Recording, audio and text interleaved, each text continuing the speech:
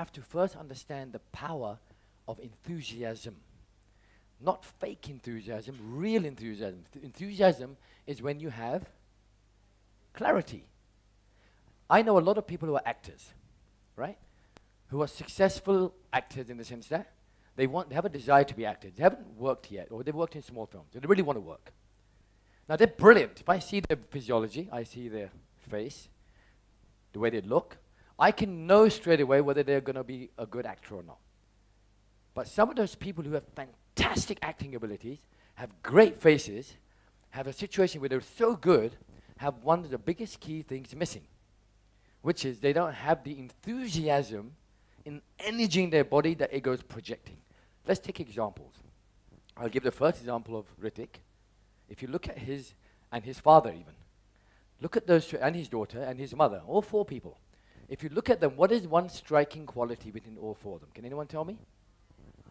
How did everyone know? Everyone said eyes.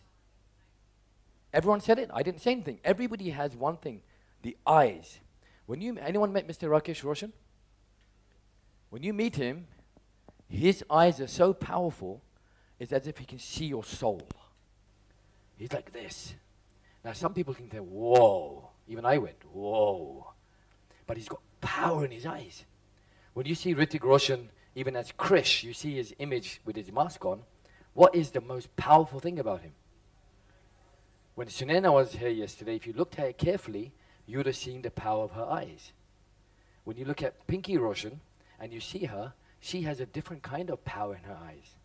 She doesn't have the focus power, she has the love power. I'm telling you, it's the eyes. If you look at Shah Rukh Khan, Shah Rukh Khan, in my opinion, is not a very good-looking actor.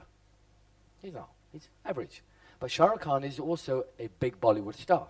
What makes him different? What's good about that guy? Does he have a lot of energy? Huge! In fact, the more energy you have as a person, the greater person you will become. In fact, look at Shah Rukh Khan.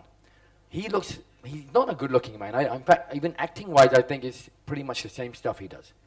But he's a mega star. Mega star as well. He comes along, he's got power in his eyes, and he has enthusiasm. Salman Khan, he's got a different kind of energy. He's just cool. He just walks, and everyone goes, oh. I met him once at some event, and he walked in. I was just watching. He just walks in, and he's got this kind of energy about him that is just so powerful that everybody just goes. Hrithik walked in yesterday. The whole audience went because of energy. You want to be successful. You want to change your life. You want to be a good mother, a good father. You want to be a good business person. You want to be a good actor. You want to be someone that's going to reach the stars. You want to do something really, really well. The only thing you got to do is you got to have massive amounts of energy. You got to have huge amounts of enthusiasm to such a level that your brain says, I am so excited that I have to transmit this. If you know, in my religion, for example, I'm a Muslim. In my religion, we're meant to pray 5 times a day. I've always tried to understand what's the concept behind that?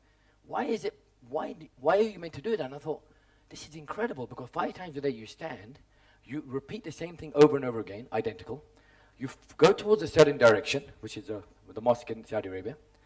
Now, every day and every hour, every minute, somebody is praying in the same direction. But I thought is traveling in one direction, by millions of people saying the same thing, into one area going round, and it goes boom, out.